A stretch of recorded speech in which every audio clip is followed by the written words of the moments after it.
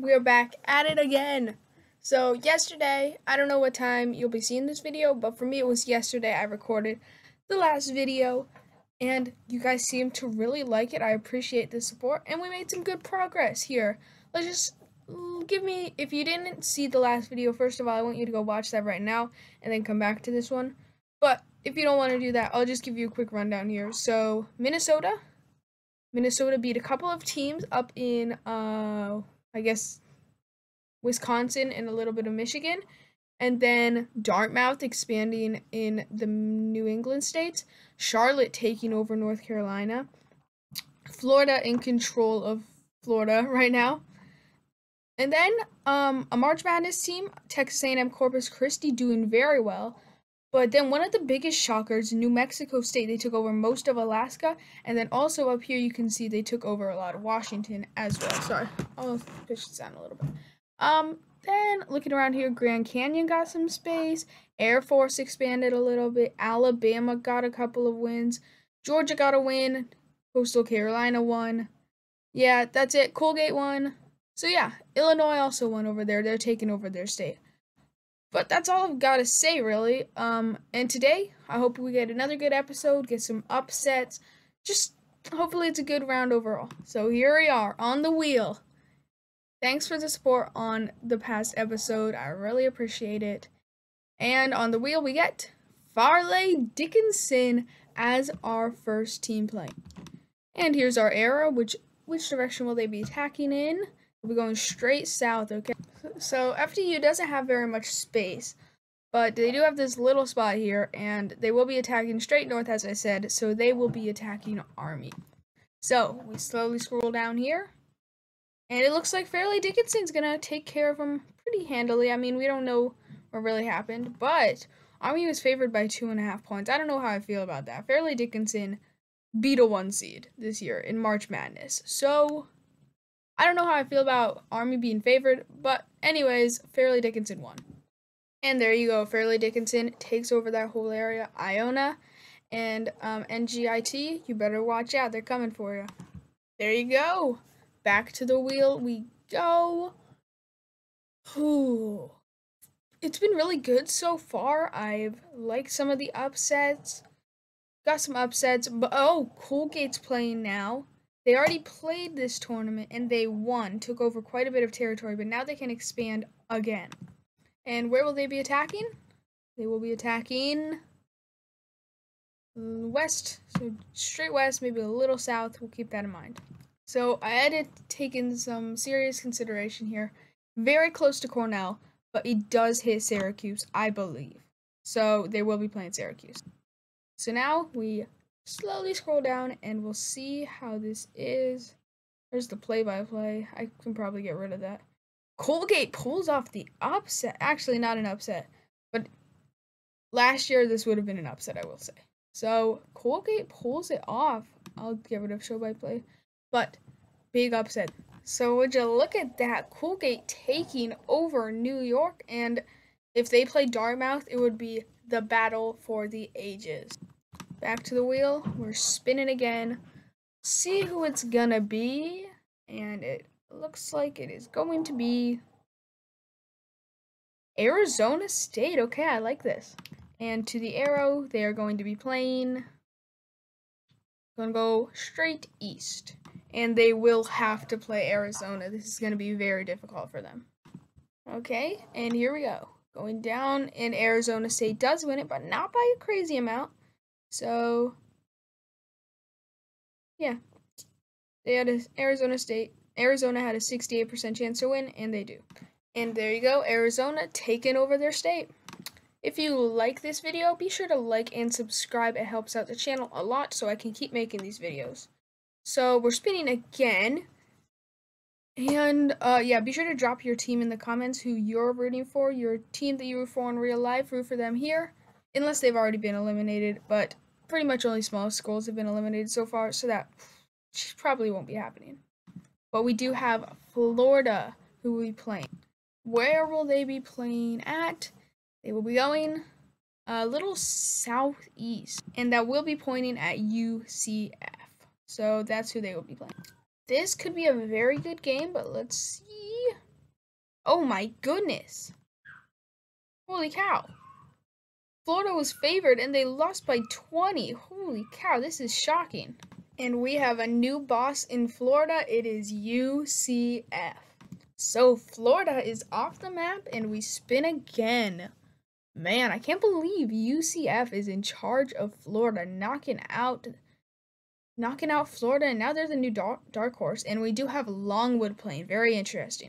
Now we spin the arrow to see which direction they will be attacking, and they will be going straight south. And with that, Longwood will be playing the HBCU North Carolina Central, the Celebration Bowl champions, actually, in football. And we slowly scroll down here. I don't even know who the underdog is in this one, because I've never seen either of these teams play before. And, oh, it appears that Longwood was, and they lost by a decent margin. So would you look at NC Central taking over Virginia, expanding from North Carolina, hasn't done any work in North Carolina so far, but taking over a part of Virginia, very interesting, I like it. This wheel is slowly getting less names on it, but there are still over 200. So this is going to be a long series. I told you that at the beginning. I hope you're ready for a good 12 to 15 parts, because it's going to be long. It's going to be Iona playing next. They could play Colgate, I believe. Which direction will they be attacking in? It's going to be a little northwest. Okay. I said Colgate. I'm pretty sure I meant to say Fairleigh Dickinson, and that's who they will be playing. They will be playing Fairleigh. And in, I think, could be a very close game. Oh, never mind. Holy cow, who is Iona, and how are they so good? Fairleigh Dickinson's never won. My goodness. They won by 29. And Iona took over most of New Jersey now, and going into New York. I like it. So we spin the wheel again. Gonna keep it moving. Who is it gonna be? It is going to be... Whoa! Texas A&M Corpus Christi. They played yesterday and they won. Took over the whole bottom of Texas. Who will they play next? Let's see. And spinning the arrow now. Going to go a little west. Yeah, just west pretty much. And that will be UTSA. This could be a good game. Okay, guys. This game was incredible. Double overtime. But the Islanders do pull it off by 3 points. Incredible. Very, very close. I'm loving it. Look at Texas A&M Corpus Christi now. The entire bottom of Texas. And do they have the majority of Texas? Actually, no. I think Texas A&M still does. But they're getting there one game at a time. And I love that team. And with that, Utsa is off of the wheel and we spin again. Let's see. Marshall will be playing. Okay. I like Marshall. And they will be attacking southeast. Okay. And it appears that they will be playing Ryder. Okay. Alright, let's scroll down and see. Ooh, Marshall. Marshall is going to win it by a little bit. They were favored. Look, the average score is 74 to 68, and that is exactly what we got. And Marshall takes their territory. Ohio, Virginia Tech, and Morehead State are now surrounding them. I'm going to go take a lunch break. I'll be back. I'm back. I got some food. So, I'm going to spin this wheel again, see who we get this time, and it is going to be Air Force. Okay, they already played, trying to expand their territory more, but they could lose it all. It all just depends on who they're going to play, and that is going to be, it's going to be north, so we'll see who that is. Straight north from Air Force, you would hit Wyoming, so that's who they're going to play. Looking down here, Air Force, Wyoming, and it's going to be Wyoming winning by 10. Very even game. Wyoming was favored by 0.2 points, but they actually won by 10, so that's a little strange, but we'll see. So Wyoming had so much land now that I literally had to add them a second logo so you knew whose land that was. But there you go, Wyoming. And do they have the most land on the map now?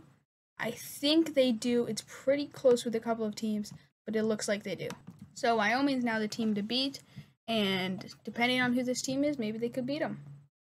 Well, let's see. It is going to be Iona. So, oh man, Iona. How many times have they had to play?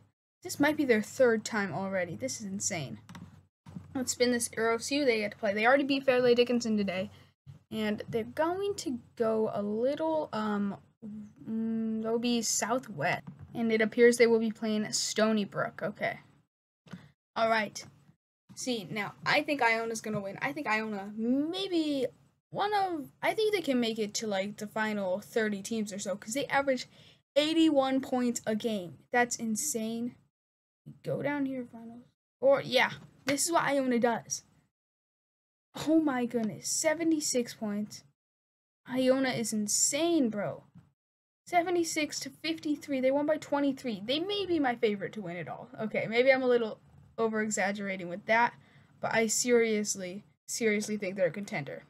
And after some very precise changing the color of Long Island, Iona is expanding and has the entirety of New York City and Long Island, so they're moving up in the ranks. I want to see what Iona does against, like, a real school. Like, say they play Houston or something. That would be cool to watch. But anyways, it is going to be Tennessee. Okay. A great school here. We'll see who they will be playing. So we spin this arrow. It's going to go southwest. Okay. And unfortunately for Chattanooga, they will have to play Tennessee. But look at Tennessee's area. If they played any of the teams around them, they would win every time. I mean, maybe Appalachian State could put up a fight, but they're just on a different level. Okay, let's see. I'm expecting this to be a blow-up. Maybe they win by 20 or 25. Oh my gosh. Okay, they only won by 5. I mean, they won nonetheless. And Tennessee taking over some area, but I still believe Appalachian State has more land than them. Back to the wheel we go, and we've seen some big upsets today, but not too many. Most of the time, the team that's favored wins, but that isn't always the case, and FAU, very big underdog in my opinion, is going up next. And they will be attacking towards... We're going to go north, maybe a little bit to the west. And if this was straight up north, they would play UCF, but as I said, it's a little bit to the west, so they're taking on FGCU. Good for them, because I don't know if they can beat UCF, but I know they can definitely beat FGCU. So they got lucky. So Florida Gulf Coast and Florida Atlantic. Yeah, oh, okay. So FGCU, they put up a good fight. They scored a lot more than they normally do. They averaged 68 and they got 77. But so did Florida Atlantic. So if Florida Atlantic got what they usually do, they would have lost. But since they went a little above that, very high scoring game. And yeah, so it's going to be Florida Atlantic moving on. FAU has the majority of kind of central Florida, maybe a south central Florida. They have all of that. Now, I think they're hoping they play against FIU so they can take over the rest and control southern Florida. So we're spinning again. And it's going to be... University of California, San Bernardino. It is time to spin our arrow to see where they will be attacking, and it's going to be north. A little bit to the east, we'll keep that in mind. Okay, so if it was... actually, I don't know, is it possible for them to play UC Davis? I think it is right there, but they will be playing Cal Poly today, so let's see what happens. So I did say it was San Bernardino. It's actually Santa Barbara. There's so many California schools. So hard to keep them straight. But we scroll down, and they absolutely detonate Cal Poly. And they win by 31. Holy cow. And UCSB expands their very small starting point but they do get all this land here, and they're going up the coast of California. So we spin again. How long has this video been? It's been probably about 15 minutes, so I'll make it a little bit longer, maybe about 5 more minutes. Stay with me for a little bit longer, and we're gonna have Texas Southern playing. They will be attacking towards, gonna be going straight east, and they're almost completely surrounded by the two big Texas schools, A&M and Texas, who haven't been doing too well in this series actually, but they will have to play Texas since they are straight east of them. And now we scroll down to see who won. Texas wins in incredible fashion. They won by 23 points. Crazy. I honestly feel bad for Texas Southern. They really had no chance. Just where they started out with Texas A&M and Texas around them. If they played either of those teams, they would have got squashed. So it's not really fair to them, but it is what it is. And for now, they will. Yeah, so moving on, we are back to the wheel, seeing who they will play. Well, whoever will be playing. It's going to be Dayton. Okay. Dayton. They will be attacking. Go south. I want to say they get Northern Kentucky, but they do hit Indiana, unfortunately, so they will have to play them. So, scrolling down, Dayton trying to pull off the upset, but they can't. They lose by 14. Now, if you look at this, there was 26 simulations. Dayton actually won 10, and Indiana only won 16. So, Dayton did have a really good shot in that, actually.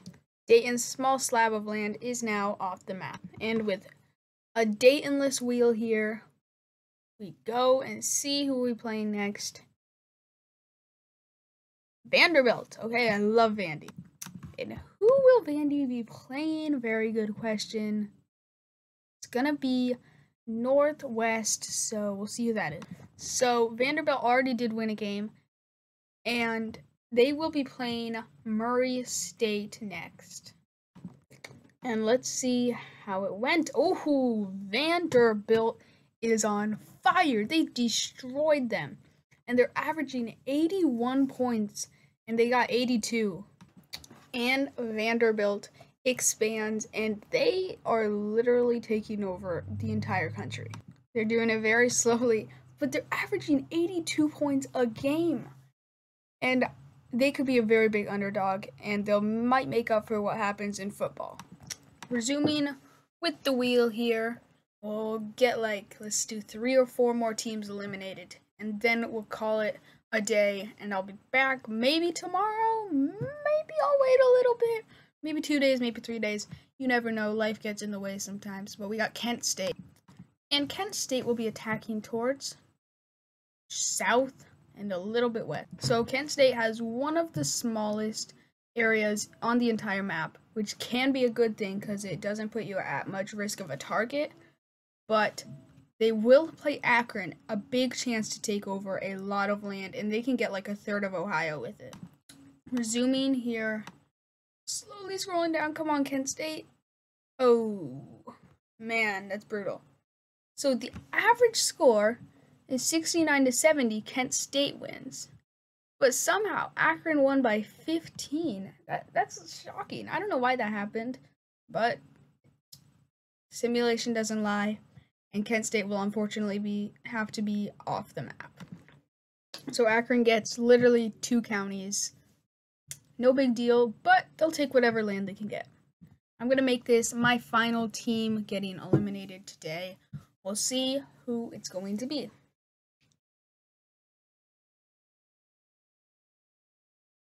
Memphis. Okay, I like this. And where will they be attacking? Going to be going east. And we've got a banger to end it with. Memphis going to Vanderbilt. Holy cow, this could be good. Okay, so everything on the line, and Vanderbilt. Absolutely, that's shocking, because this is by 2023 teams. Memphis made it to the round of 64 as like a 5. No, an 8 seed actually. They came in as an 8 seed. Vanderbilt didn't even make it, so this is a little shocking. They beat them by 16. But I'm not arguing. I love Vanderbilt, and they're moving on and taking over a little bit more land. And Vanderbilt expands even more. And this is the map after episode 2. Can't believe we're already 2 episodes in. And yeah, you can see some major changes. Best team today is going to have to be Vanderbilt. They played remarkable in every game they played, and they had to play a lot. Big shout outs to UCF and FAU as well, and Texas A&M Corpus Christi staying alive. If you're a fan of any of these teams, be sure to drop them in the comments, show your support, and see how far they can make it. But that's it from me. Like, subscribe, comment. I love hearing feedback in the comments. It's awesome. And yeah, that's it for me. See you guys in the next one. Peace.